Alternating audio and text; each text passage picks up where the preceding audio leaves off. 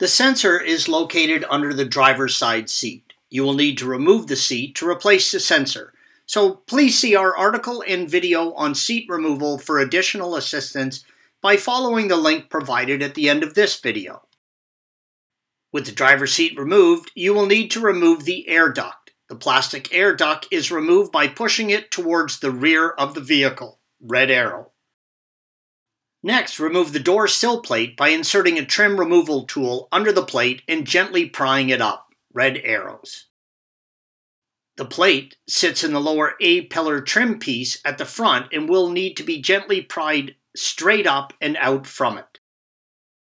With the sill removed, you can see the series of clips on the chassis that hold it in place, red arrows. Pass the wiring for the seat controls through the opening in the carpet and carefully fold the carpet back. With the carpet back, you can see the yaw sensor, red arrow. Begin to remove it by first disconnecting the wiring harness, yellow arrow. Next, use a 10mm wrench or deep socket to remove the two nuts holding it in place. The sensors are sensitive to impact, so do not hit it with the wrench or drop it. Installation is the reverse of removal. Thanks for watching. Click here to view the original article along with hundreds of other DIY content for your car.